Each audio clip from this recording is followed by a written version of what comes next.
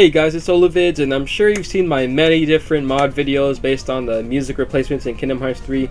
Well, now I'm going to teach you how to do it yourself.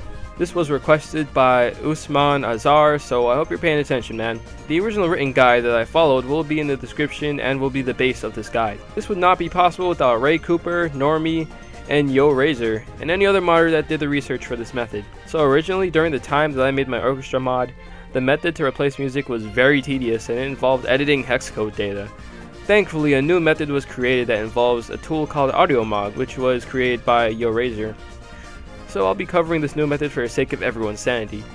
Oh, and of course feel free to pause any time in case you need to see how things look. So the programs that you'll need to do this is, well, the actual game, Kingdom Hearts 3, as well as QuickBMS, Audacity, VG Audio, AudioMog, and Patch Packs. Before you do any kind of audio editing, you gotta extract all the files from Kingdom Hearts 3. First, you need to download QuickBMS, as well as the other file that's listed in this website. Then you'll need to start up QuickBMS, and then select the pack extractor that you downloaded. And then you'll need to head over to your packs folder, which will be wherever your game file is. You'll need to look for an Epic Games folder, and once you find that, the path from there is KH_3, Kingdom Hearts 3 in all caps, content, and then finally packs. After that, you gotta choose where all these files are going to be stored, and make sure you have over 70 gigabytes because this game is pretty big. While it is a pretty big thing to extract all these files, once you do this, you won't have to ever do it again, as long as you preserve the files. Once you extract all these files, you need to go over to content and then sound, and then from there you go into BGM, and then that's where you'll see all the music.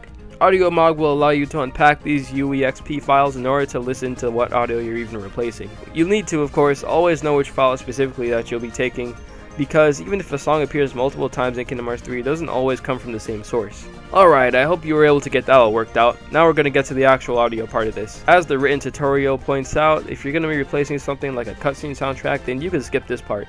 But next we're going to be going through the whole looping process. So for this example, I'm going to use a song called One Star from The World Ends With You. What you'll need is to find one point in the song that can loop back into another point, whether it be from the beginning of the song or someplace in the middle. Okay, so now you got to open up Audacity. You know, this is an audio editing program, and I got my song, the One Star. I'm going to be using this as like a demonstration for today. Okay, so that's what the song sounds like. Now, how do we set up the loop points? How do we find out what's a good point to loop? Do we look for the time? No, we don't do that. You have to use these things called samples. Your Audacity probably won't say this. What you gotta do is you gotta go on this drop down, go change it to samples, and because this is what you're gonna need. This is what this entire thing is based on in terms of the looping. So anyway, so yeah, got your song. You could raise the volume, lower the volume if you really need to. You could do that all in here. But anyway, so what I'm gonna do is I already have the samples for this song because I've already put this in the game before. So basically, let me just go through my list of samples. That's over, let's see, One Star. Here we go. So yeah, so we got this sample right here and this sample right here. Alright, I made it smaller so I could easily type and look at this. So you type in your sample 000. In my case, this is my sample, but 498981. That's the starting sample. The ending sample, you do 004482472, and then to do the loop, you press spacebar and shift at the same time.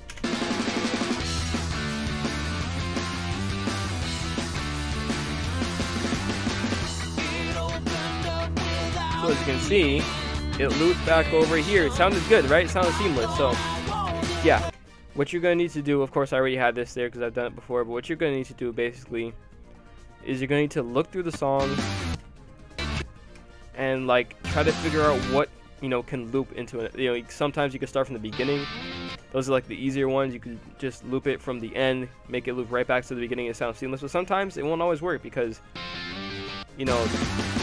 this doesn't work. This doesn't loop into this. So for things like this, more complicated songs, or at least more complicated, setups for your loop, you're gonna need to go and try to figure out, you're gonna have to listen to the song, look at this, pay attention to this, and then press P to pause. If you find something that sounds good, then you put this down in like a notepad or some text editor file or whatever, and then you need to make sure it matches up with the end of this file.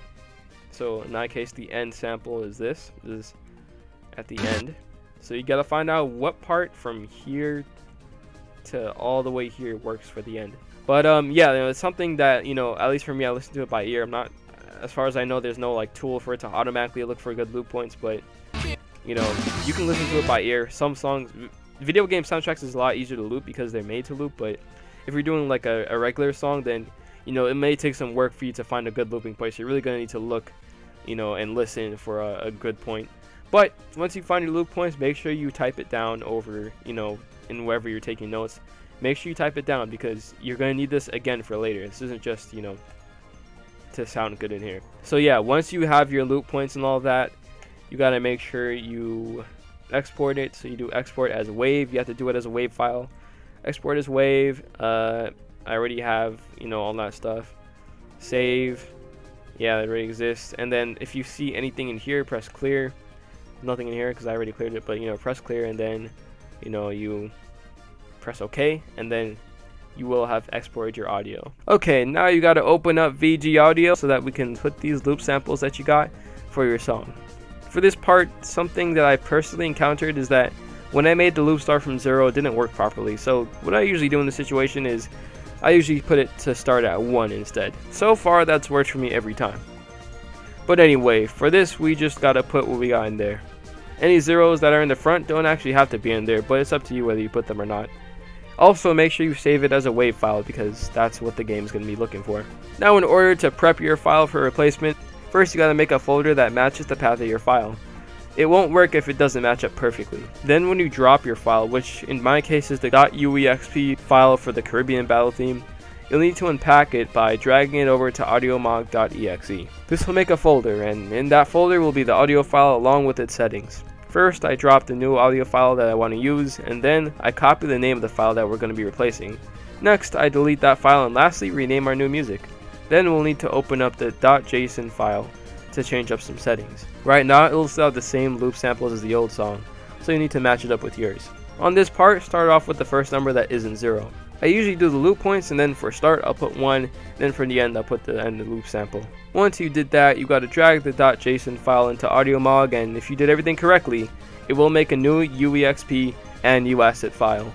Also, I should add that for any part of this that uses the terminal, you can always check to see if everything's working. Replace your old files with your new UEXP and UAsset ones, and then all you need to do is pack these things up. Take your folder and then drag it over to the Unreal pack with compression. That'll be in the patch packs folder. And then once you make the pack, you'll need to make a folder called ~mods. This will be important for all the mods you got to use, honestly, for Kingdom Hearts 3. But you make a folder with that. Make sure it has a special character in the front. A tilde is fine. That's a little squiggly line. And then after that, you need to drop your new pack into that. Once you do that, the game will load that up first, and you know, it won't like overwrite it with the game's natural packs. And yeah, that's pretty much all you got to do. So let's go test it out, and I'll show you, you know, it playing in Kingdom Hearts 3. Good mate! Get him! Cannons! Cannons! Fire! So thank you guys for watching this video. I hope this was helpful. If you really need like a written, you know, version of this guide, it's in the description. Written by the original creators themselves. This is a, you know, video version, or my video version of, you know, this thing, but it's based on that. So I mean, if you have trouble here, then you could go read that. Hope you guys make some really cool mods, and I'll be seeing you guys next time.